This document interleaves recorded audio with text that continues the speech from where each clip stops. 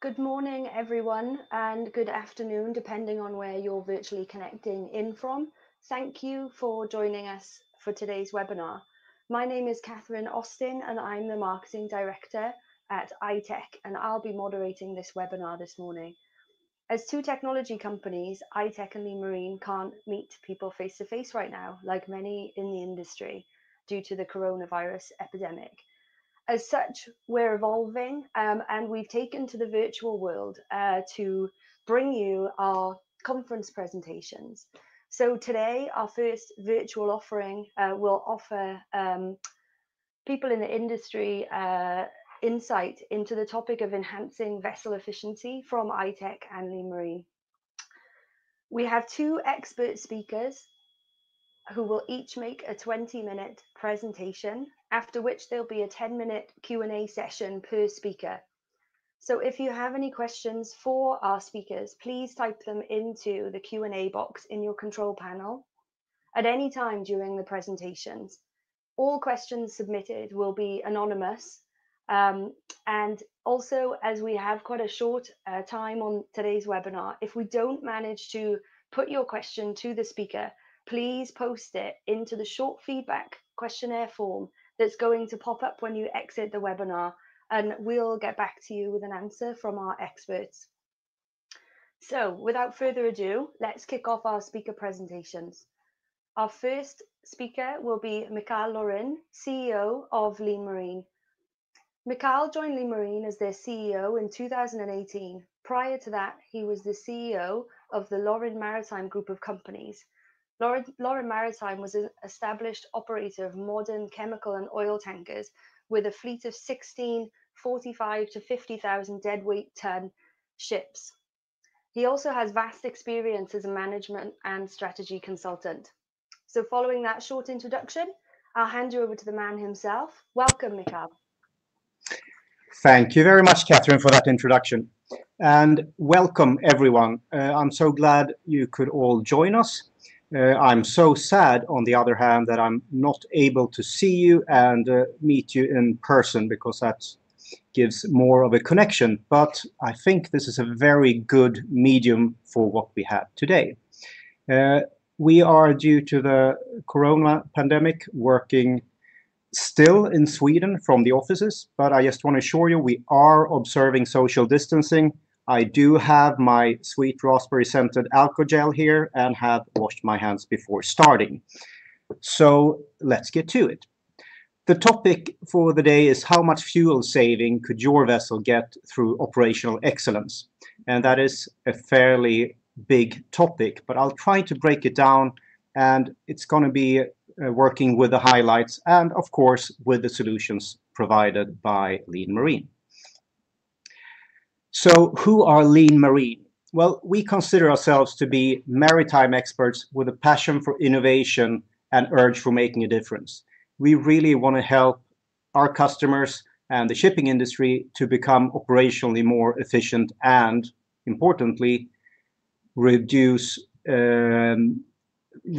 emissions from the vessel and make operations more sustainable.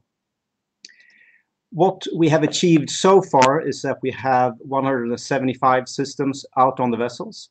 We have 40 different customers, and we calculate that together we save about 162 million kilos of CO2 per year, which is a fairly substantial amount.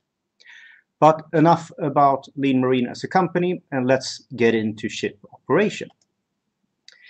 So we usually talk about ship operation in three stages, which are the planning phase, i.e. everything that happens before the trip to make sure you get the best trip, the execution phase, i.e. taking the ship from port A to port B, and the post-voyage ship, doing reporting based on the trip, looking at analyzing the trip, and basically measuring what happened and learning from that.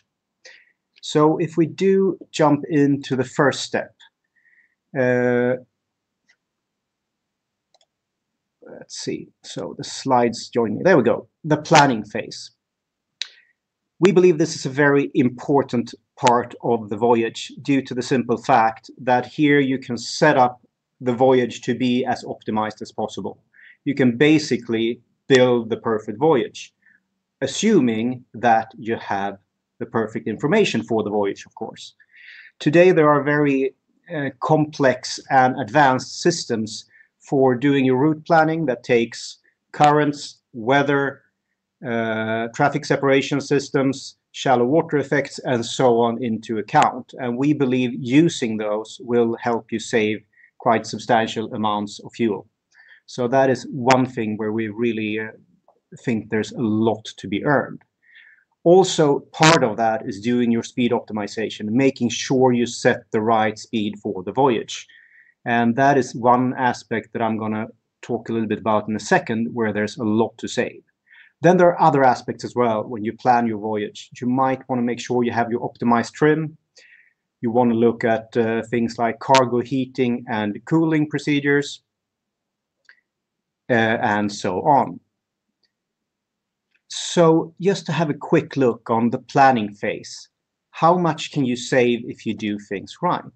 And I'm taking an example from the Loren Maritime time, where we built an algorithm looking at the voyage and just looking at the speed.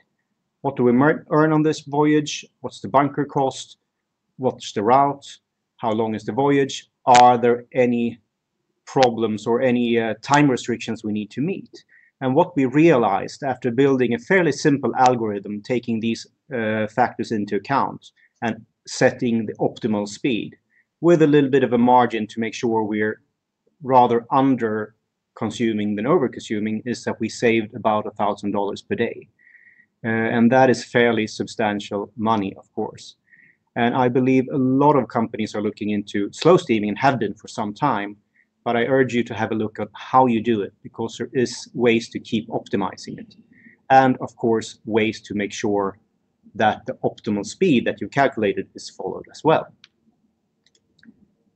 Moving on to the execution phase, i.e. what the bridge team or the ship does to take the ship from port A to port B once she's loaded and ready to go. And there, of course, we have the navigation, we have the optimized speed, coming back to that, following the speed. You can optimize propulsion.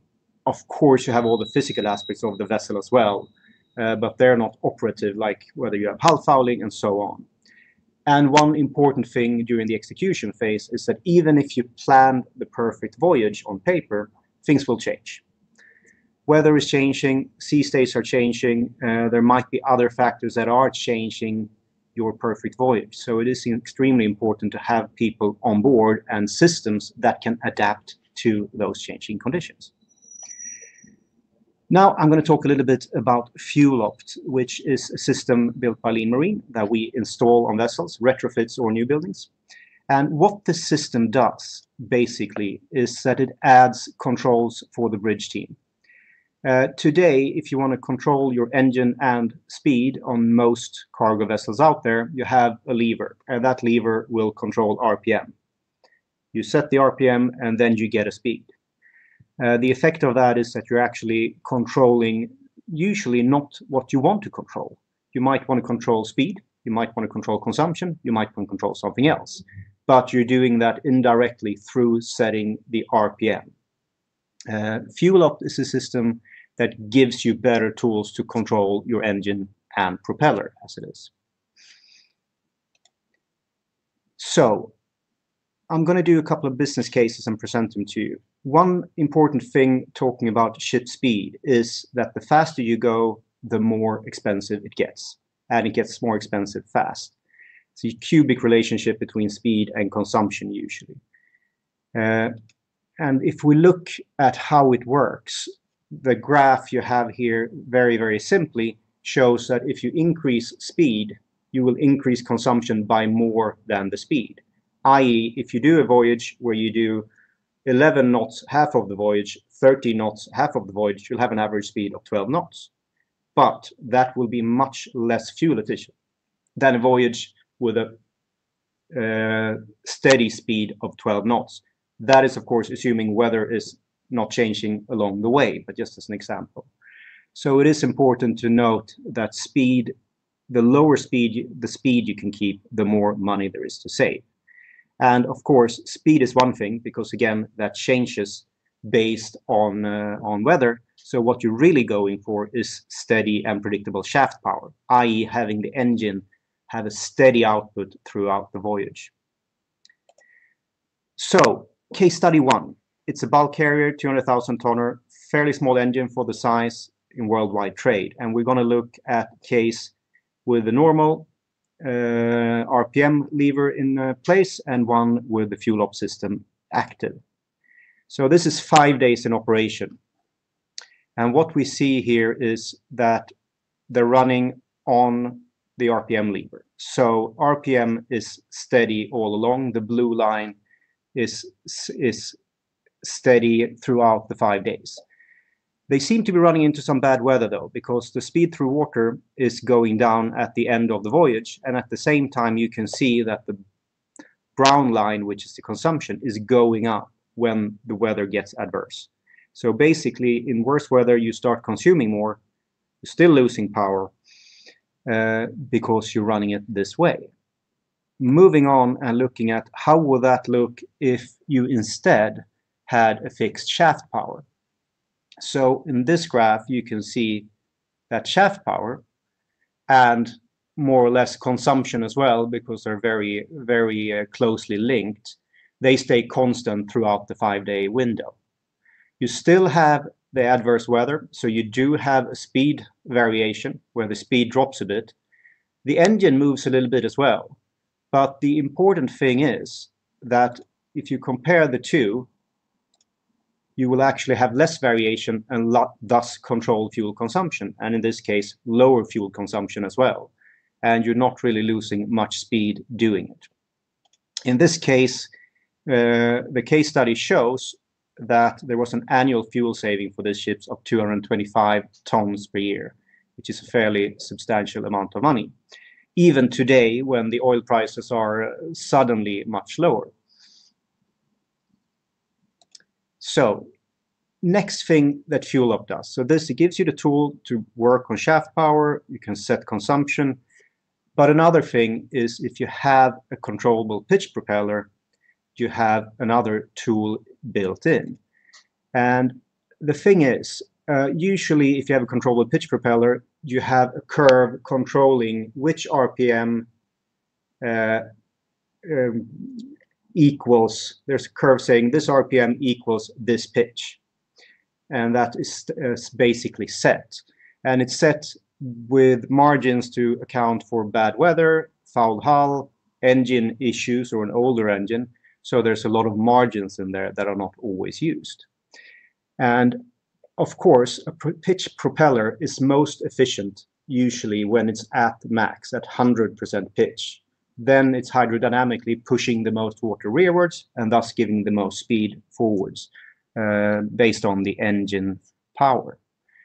So if you're not running full steam ahead, 100% pitch, most likely your controllable pitch propeller will not be acting at peak performance or optimized performance. So looking at the next case study, this is a MR tanker with a controllable pitch propeller. And if we have a look at what happened to this one, you can see two graphs. Sorry about the graphs, unless you like graphs. I'm a big fan myself. But here you can see the top blue, light blue graph is the speed and how that varies over time, but it varies around a medium of about 11.75 knots. So it's fairly set along the way. If you look at the lower graph, you have the consumption. And here you can see a very, very strong drop in consumption at one point. And that point is actually where the fuel op system was turned on.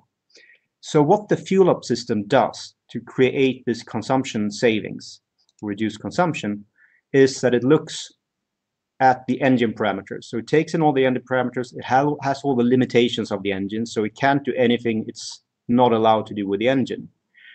But it also looks at the engine parameters, how the engine is doing, and the pitch. And it basically aims to optimize the pitch based on the settings from the bridge. And whether that is shaft power or speed doesn't really matter. It tries to optimize for that. So for this ship, you have the gray lines columns, which were the before state, and then with the system on, you can see that the engine RPM goes down and the propeller pitch goes up, i.e. you get more power from lower speed, from an engine running at lower speed, and you're reducing your consumption. In this case, the savings were actually 3 tons per day, which is pretty substantial, and the annual savings were over 600 tons for this vessel. Moving on to the post-voyage phase. We have, once you've done the voyage, your import, you need to do a bit of reporting. We have another product called Fleet Analytics. And Fleet Analytics takes all the signals that the fuel op system collects. It needs to collect a lot of signals to make the algorithm and control speed, propeller pitch, and so on. All of those signals and whatever signals more we want to take in are sent to a cloud-based system which has an interface which basically is a reporting, analytics, and performance management interface. So we can do all of that. And it's extremely important in my mind to learn from what you've done, to be able to measure and get forward. And my experience when it comes to measurement is a lot from the time at Lory Maritime, where we realized that if you can measure it, you can manage it. How we realized that was that we did a lot of things on the vessel. We installed a lot of equipment, we changed processes and so on, and changed how we did operations. But even though we did all of those things, we could see reduced consumption, but it was very difficult to figure out what did what.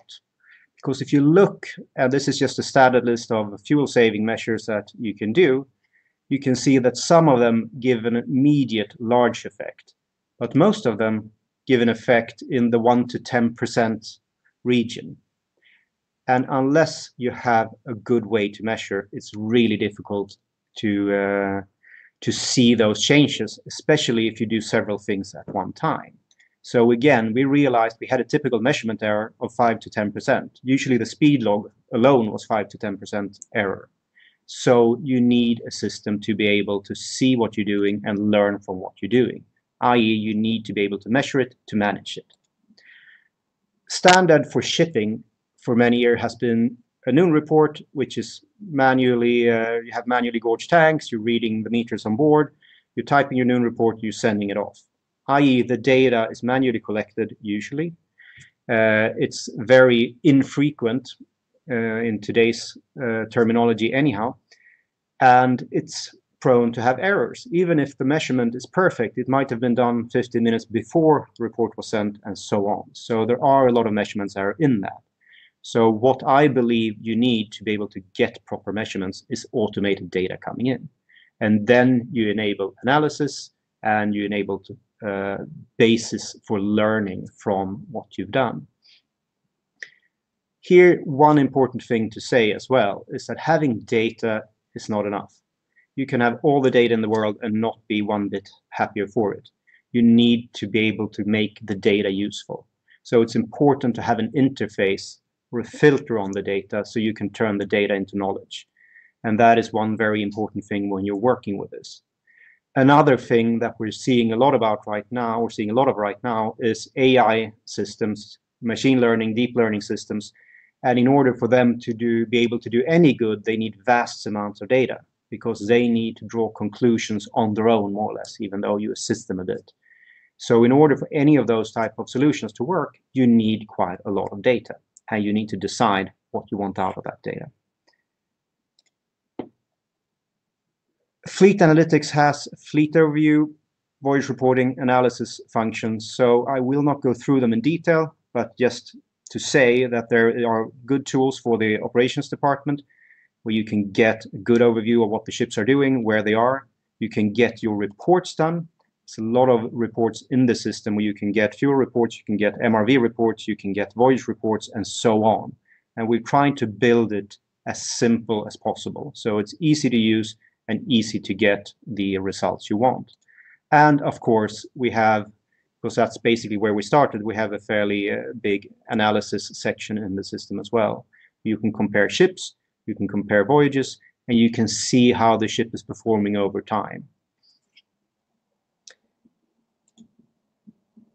So back to this slide that I showed earlier on, and now I've added a couple of arrows on it, and that is of course because the post-voyage work, the reporting you need to do most likely, but if you can utilize that and bring that back into the planning phase, that's when you gain a lot of knowledge and can perfect the next voyage.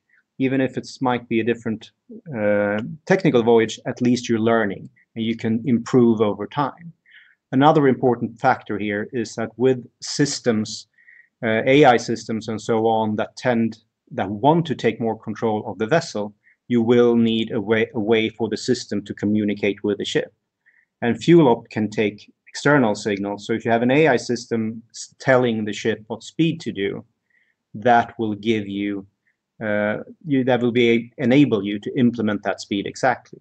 Even if you don't have that, with a FuelOpt system, you can see what's happening on the ship, and also you can give the ship an order on set speed and make sure that is followed easily, because you don't have to control it via RPM. It's controlled directly on consumption, speed, or shaft power. Another thing I want to mention when we talk about that is, I'll skip back one, is if you have any sort of wind-assisted assistance on the ship or different types of propulsion or energy sources, it's very good to have a system that can balance those. We see wind systems or wind-assisted propulsion being installed on ships that doesn't necessarily have the system to take care of the wind. When the wind is blowing, you use your propulsion, you get more speed, but you might want to have less consumption instead. FuelOpt is a system that automatically can help you balance that. And you can set your speed. If the wind is blowing, you'll use your engine less instead of just gaining speed. So that is one area where we are very positive that FuelOpt can be part of any wind-assisted solutions for vessels. Okay, so if you can measure it, you can manage it, right? So now how do you manage it? And you might think that I've told you already, but I want to mention one more thing before I end. And that is, in order to get any of this to work properly, my experience is you don't just need the tools. You need to change the company culture. You need to educate the people using the system, and hopefully the people not using the system, so they understand what's happening as well. You need to show the results so everybody understands that what I'm doing is making a difference. A brief example that we did is we had a performance management system installed on a vessel with the manuals, everything, so all the information was there.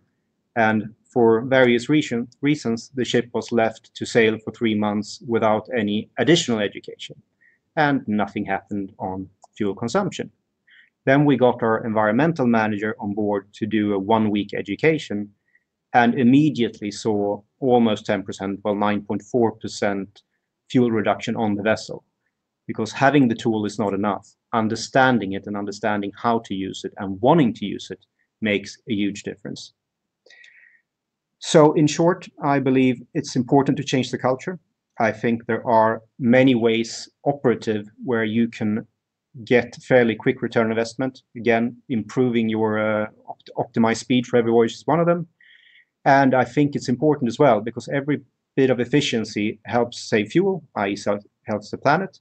It saves money, and it usually saves time, because you simplify reporting, you simplify that work. So with the call that our planet can't wait and save fuel and lower CO2 emissions, that is it from me. Thank you very much for listening. Great, thank you, Mikael. So now we'll take a few questions. We've had quite a few coming in.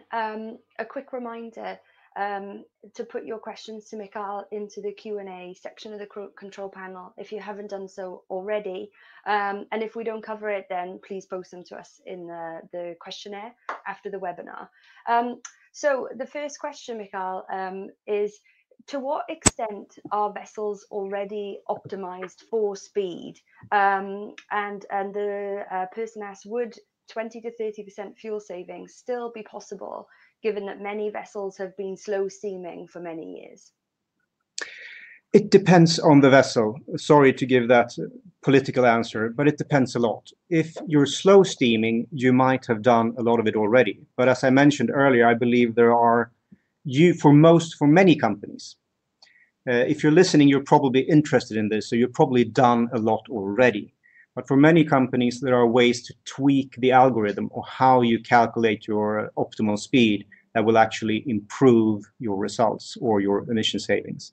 And also, an important thing, if you have a controllable pitch propeller, there are definitely ways to improve, and those are there more if you're slow steaming than if you're going full speed.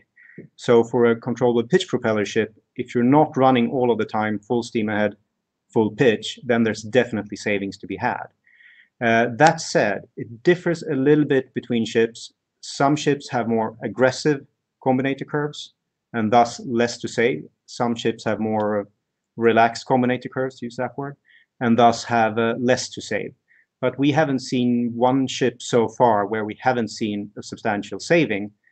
And the more active the ship is, the more there is to save. But again, it differs a bit. But yes, there's still savings to be had, I believe, for every ship we've seen anyhow.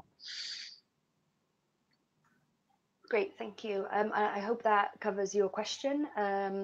The next question, I guess, is maybe more of a practical one. How does FuelOpt connect on board to the engine? We usually, a standard FuelOpt installation on an existing ship is usually that we install mass flow meters to get the fuel figures, fuel consumption. We install a shaft torque meter to get the engine output, and then we connect to the alarm system basically to get all the other systems, the Kongsberg system or the Lyngstad system. So we get all the other systems that way. That is usually the easiest way because most of the other systems are in that system. And as I mentioned before, we usually connect on the bridge as well to speed log, GPS, anemometer, and other signals in, depending a little bit on what the customer wants. So that's how we do it. Hope that answers your question. Thanks. And then the next question is about existing hardware requirements on board. So the question is, do I need other data gathering tools installed on board in addition to the FuelOpt system? It depends on how you set up the fuel system. The fuel system has been built we can take in a lot of signals. We've built the database structure in a way so you can basically expand on the number of signals without making it fuel specific, because that is something that's been important for us.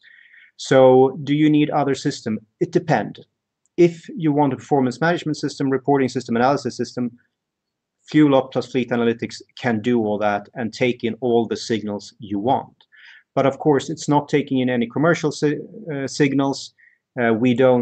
We sometimes connect to the cargo system, but not always. So it depends a little bit on how you're set up. But looking at performance management from a propulsion and voyage reporting perspective, I believe you can get all of that done through FuelOpt and Fleet Analytics. Great. And so this will unfortunately be the last question, Mikael, but in the case that some data isn't automatically gathered, is FuelOpt a hybrid system where manual data can also be entered by the crew in supplemental noon messages? Thank you. Very good question. Yes. In Fleet Analytics, some signals are not entered automatically. Like start and end of a voyage is usually not collected automatically. So that might need to be manually input. There are also ways to confirm figures. You might have an issue with a meter on board and then might need to put in the actual figure. So all figures that go into the system go in automatically. But if you see that something is wrong, you can always go into the system through the Fleet Analytics interface and change the figures. Usually there are some discrepancies on bunkers, etc., usually small. So that is one point where you might need to confirm or need to change the figures as you go along. And that is something where we believe as well that any system today, considering going back to the previous questions, what systems do you need? Well, you're going to need a lot of systems for different things. But if you have a social system that can talk to other systems via a standardized and set interface, you are going to start saving more and more time on reporting and entering data. And we are trying very hard, and I believe we've come fairly far in building a system with an easy interface in and out.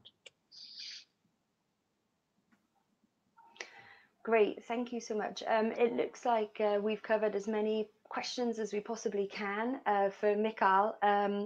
And so, Mikael, is there anything else you want to cover or wrap up before we move on to the next presentation?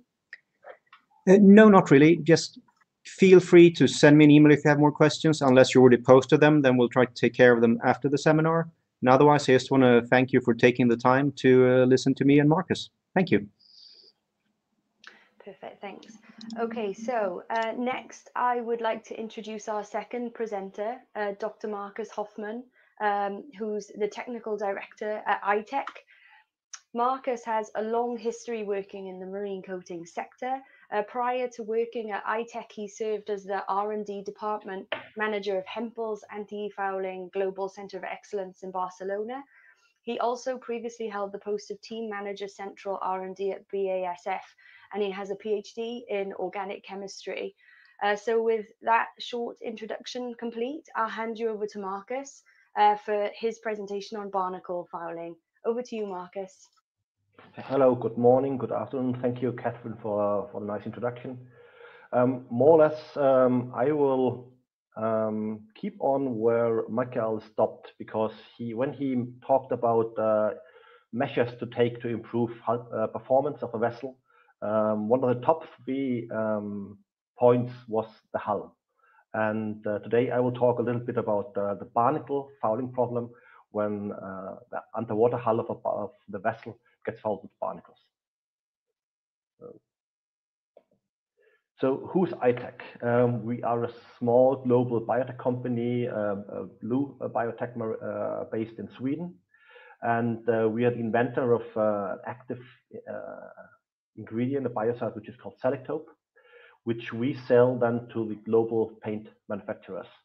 Those are our customers, and they then deliver it to all ship owners. We are stock market listed. We are now 2 years on Nasdaq North in Sweden.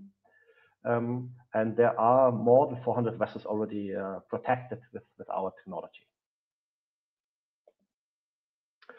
So I will focus on biofouling today, and why is there so much focus on biofouling lately?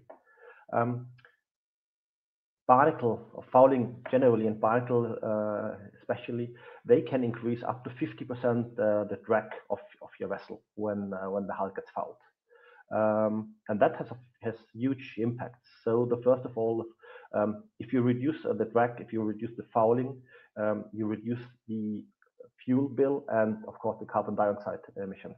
So there are some estimates that reduction of up to 10%, which is reasonable. Changing the hull protection can save up to 10 to 15 billion US dollars for the global shipping company. The second point is carbon dioxide, of course, but it's not only carbon dioxide, but also sulfur, SOx, NOx, and small particles, which also have to be reduced. And the third part is there's much more focus in the last years on invasive species. So probably all of you know that there has been the implementation of the water ballast treatment in the last years, but it seems that the invasive species do not travel so much in the water ballast tanks, but in the niche areas, where I will later on show you some slides. So how bad is barnacle really for the fouling? There is a lot of studies and history around, and I talked before about the 10% fuel savings are reasonable if all vessels globally would go to better hull protection systems, which would be similar to up to 100 million tons of carbon dioxide, which is more than a country like Sweden emits. So if you look on the right, there is a study.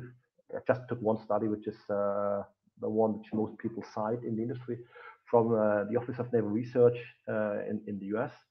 This was done on a Navy vessel and a frigate. Of course, it depends on every vessel. Going at 15 knots.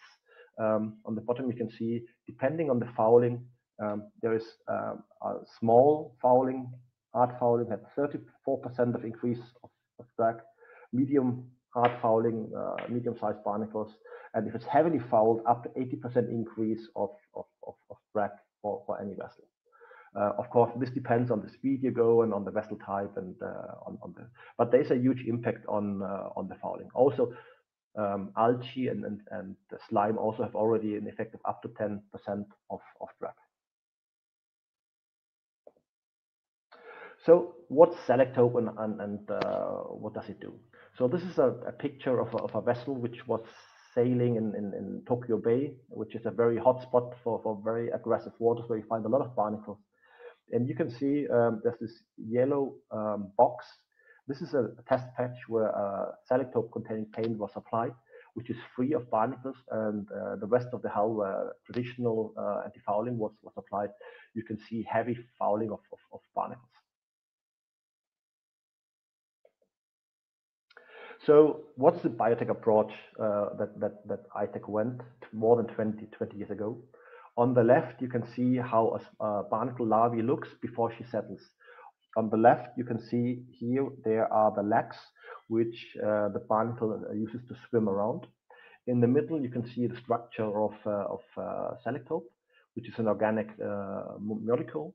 And what it does, it binds to a receptor, which is more like a switch. So when it binds to the receptor, which is called octopamine receptor, it turns off some mechanism inside of the barnacle, which means it swims much faster.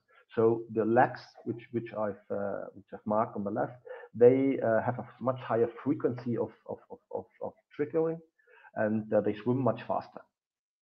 Selektope went through all approvals in the European Union and the main countries, so it has been approved and can be applied.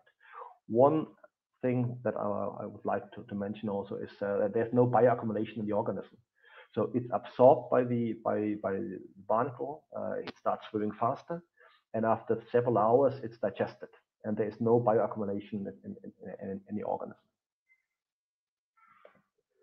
So what's the working mechanism? You see here, there's the adult barnacle, and they release larvae to grow and to proliferate. So the first step is they release the nauplii larvae. They swim around and grow and eat. And after some time, these nauplii larvae, they convert into a second type of larvae, which is called the cyprid larvae. And the cyprid larvae, this is the one which really wants to settle on a hard surface, because barnacles only can survive on a hard surface. So settling down for them is a question of life and death. And what, as mentioned before, Selektope does. So if it wants to settle on a surface where there is Selektope around, or when it comes in contact with Selektope, it swims much faster, and it's too fast or it's too exaggerated to settle down. So it can't settle down. It's blocked from settling down while it's having this Selektope attached to the receptor. After 2 or 3 hours, it's gone and then can settle on any other surface. So it's not really harmful to the barnacle. It's just it's avoiding them to settle down on the vessel hull. So what's also in the Selektope? What's different to other biocides? So it can be used together with cuprous oxide or without cuprous oxide. This is some example on the right. One biocide, if you have 1 liter of paint, there can be up to 700 grams of one biocide, alternative B, 6 or 10 grams of an alternative A.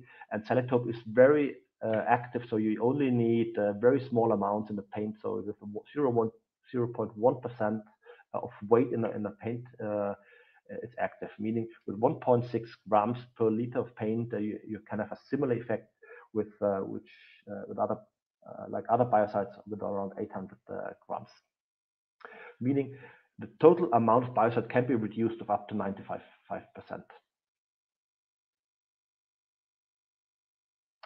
So now I will talk a little bit about the barnacle on a global level.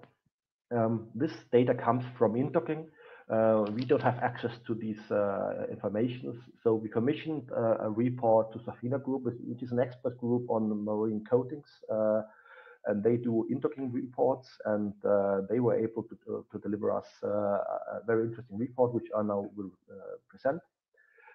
It's around 250 vessels were analyzed. On these 250 vessels, there were 572 observations of fouling. And this report is based on the last 5 years. So one can say it's the actual, sorry, it's the actual paint systems which have been presented and not historical systems which are not in the market anymore. So the percentage of barnacle fouling. So on the bottom, you see the coverage of animal fouling on the underwater hull area. From 0 to 10%, sorry, it's regarded as almost fouling free. There's always some mechanical damage or some block marks which are not covered with paint. So you always will get some areas which are not fully protected. So up to 10% is can be accepted. So 56% of vessels have less than 10% of animal fouling, meaning that 44% of all vessels have more than 10% of the underwater hull area covered with barnacles, and a certain amount have between 50, 60, or even 70% of all the hull covered with barnacles. By location, so this is just the probability of the area which has where you can find barnacles. So all blue means that you find either animals or weed. So the boot top, which is the area which is not always immersed, up to 80% you find some animal fouling. On the vertical sides, it's also around 80%. Flat bottom, also around 85 up to 90. But very interesting, if you go to the sea chests, it's more than 95% of the sea chests you find animal fouling, hard fouling, which, as mentioned before, is one of the main vectors for invasive species, and especially countries like New Zealand, Australia, and the state of California have put a much bigger effort and focus on invasive species. So now we talk about the percentage coverage depending on location. So if you look on the boot top, 86% of the boot top has less than 10% of animal fouling. But meaning that still 14% have more than 10% of the area fouled, which is somehow surprising because the boot top spends quite some time out of water, so you would expect that there should be no hard fouling at all.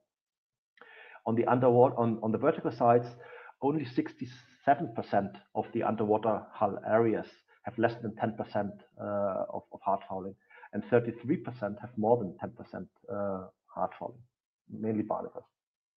And then if you go to the flat bottom, only 54% of the flat bottom, only 54% of the area is less than 10% fouled, which, having in consideration that there are the block marks, which when you dock a vessel, that's the area which is not painted at all, is still surprising. If you compare high activity versus low activity, Michael talked a lot about slow steaming. There's generally a tendency that the faster you go, the less fouling you have, and also the more activity, the less idle a vessel is, the less probably it is that you get fouling, because fouling, hard fouling especially happens when a vessel is laying up.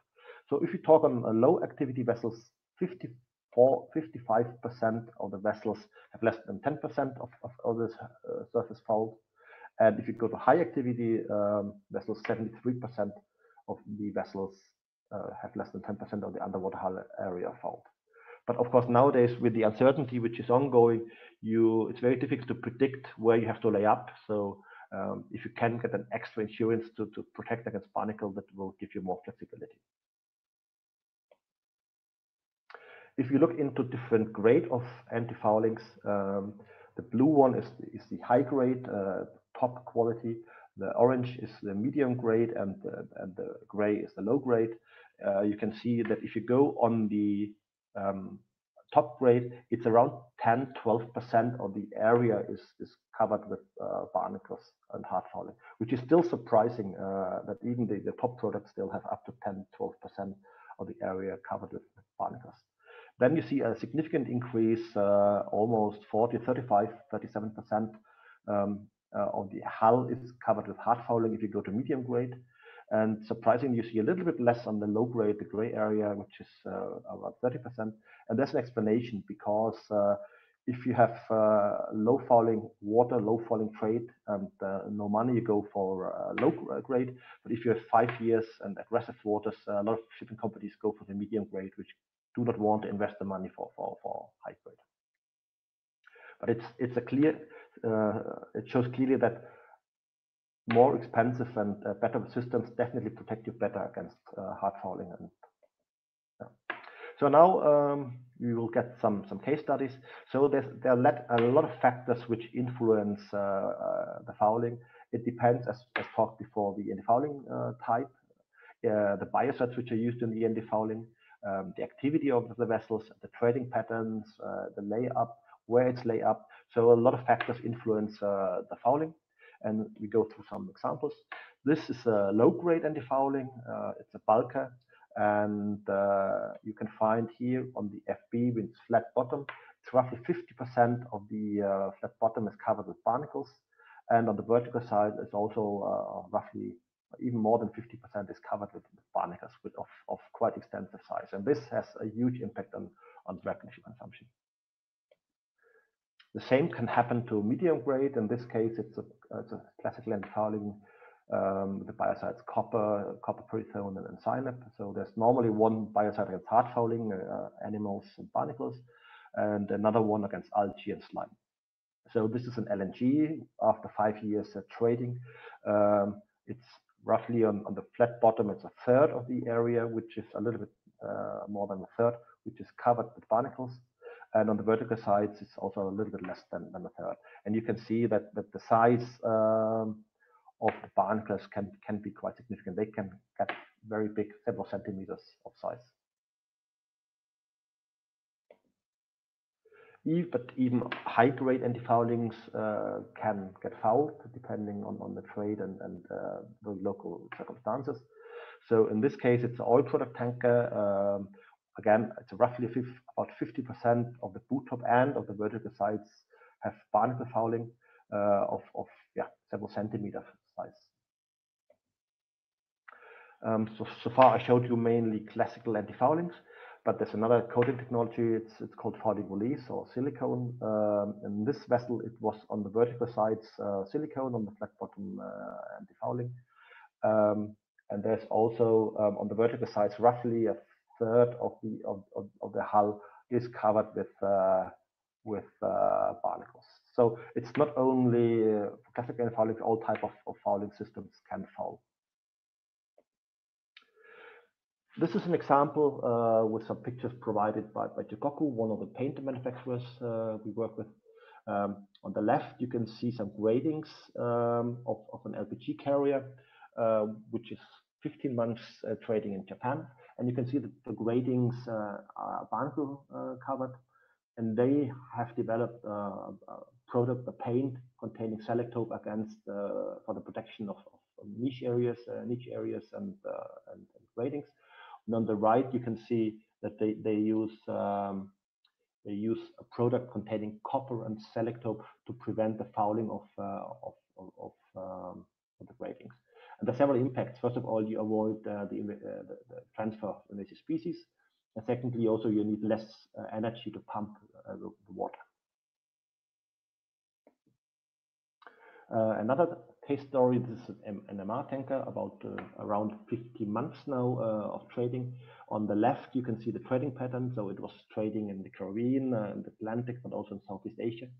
And on the right, you can see the dots showing where she was idling. And there were quite some idling in the Caribbean. There was some idling in Southeast Asia with very aggressive waters and up to 40 or more than 40 days of idling. And here you can see, sorry, Here you can see a performance analysis showing on the bottom the time, the date, and on the left, on the y-axis, you can see the added resistance. There was a docking in 2016 when she got a paint containing Selektope, top performing product. She was full blasted, and there was a propeller cleaning after some time. And then overall, after now almost 4.5 years, it's around 15% of increased resistance. Before, if you compare it, the vessel was cleaned here, and after the clean, probably all antifouling was gone, and the performance got worse extremely after a very short time. So compared to a normal system, the vessel is fouling free.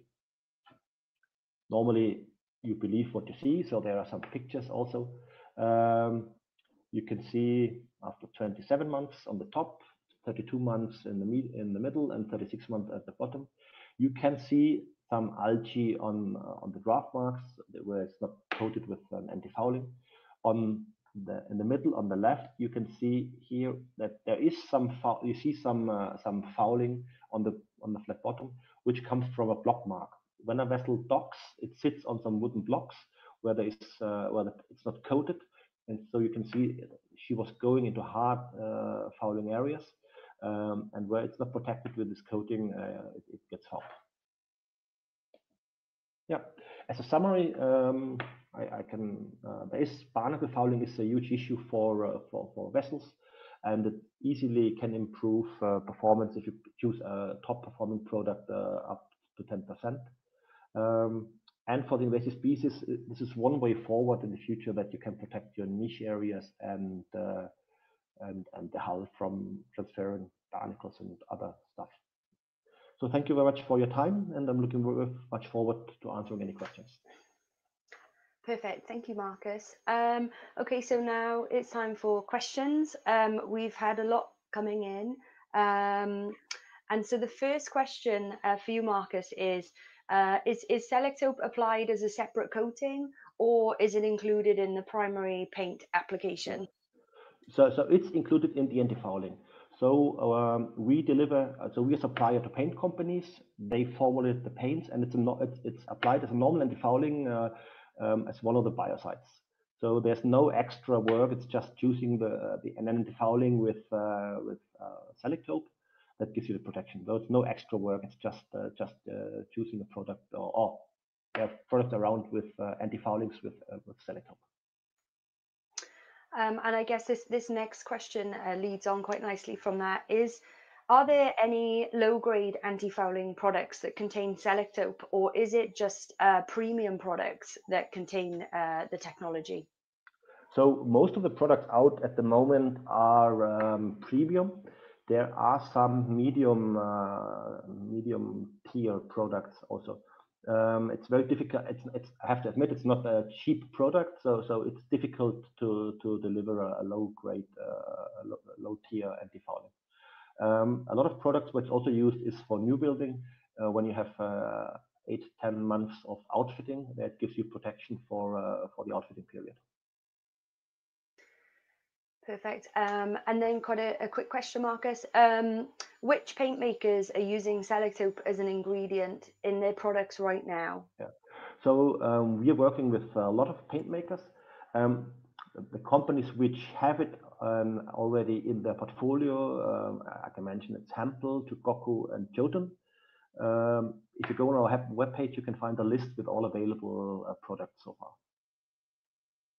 Perfect. And can Selektope alone manage all hard fouling prevention? No.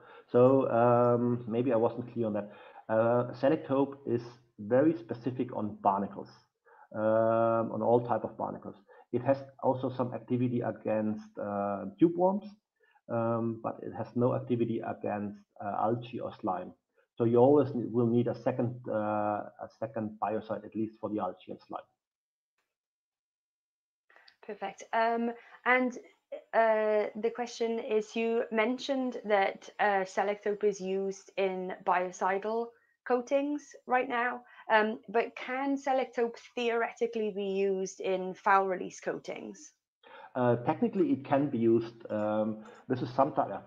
It's some type of philosophical question. A lot of people want to have a biocide-free system, but it technically can be used in a silicone system to give you some extra protection. So, for example, if you have a scratch, or if it's very often the silicone systems start protecting, but it can be used and it gives you an extra layer of protection.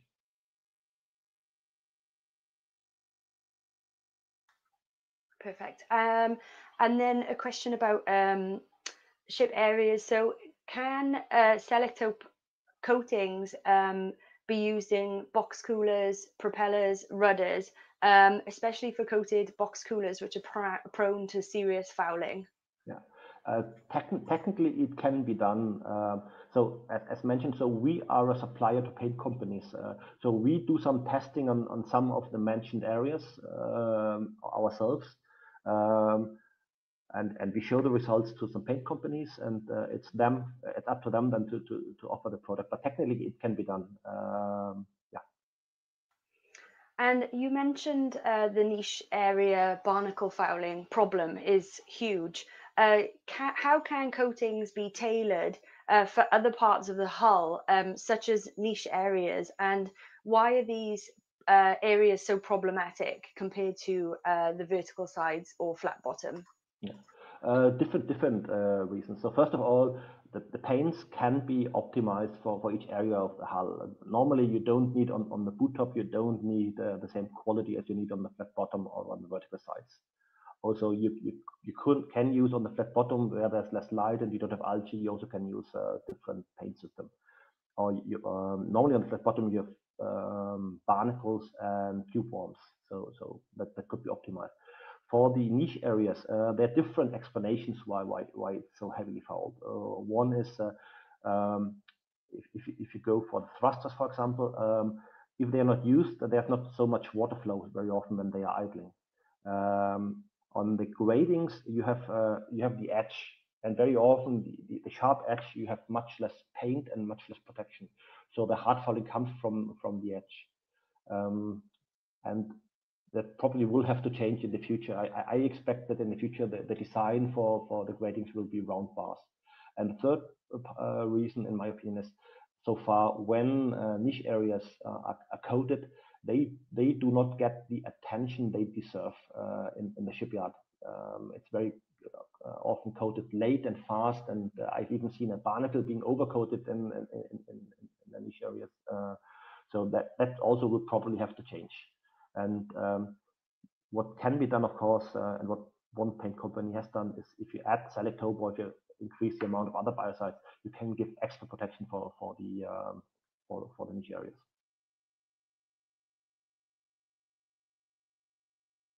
Perfect. Thanks, Marcus. And just moving to the final question.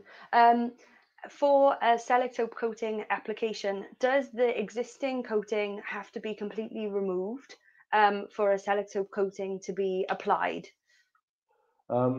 Difficult to answer. No, generally, no.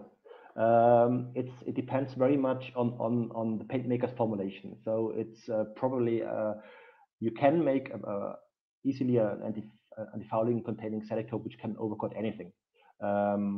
Generally, I would say there's no need to take off an old anti-fouling which just can overcoat. But also, there's always, each paint maker has its own list which old system can be overcoated or not. So it's the same as always. You ask your paint maker, I have the system, can it be overcoated? And there's no reason why a Selektope containing paint is more difficult in overcoating than any other. Great, thank you, Marcus. And so that comes to the end of our Q&A session for Marcus. So thank you very much. And that also brings us to the end of the webinar. So that leaves me to say a big thank you for joining us today. We hope that you found this webinar interesting and useful. We'd also like to thank the organisers of the Green Ship Technology Conference for promoting this webinar. The webinar actually came about from iTech and Lee Marine after we were involved in the Green Ship Technology earlier this month.